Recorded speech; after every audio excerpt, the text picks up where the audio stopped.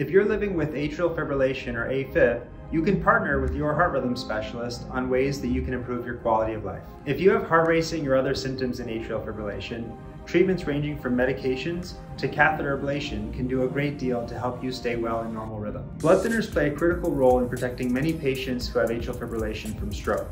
For those who can't take a blood thinner, there's a device option available that can offer stroke prevention without needing blood thinners. There are even things that you can do on your own. Try and exercise 30 minutes a day and limit alcohol. No need to cut back on coffee though. That appears to be safe in AFib.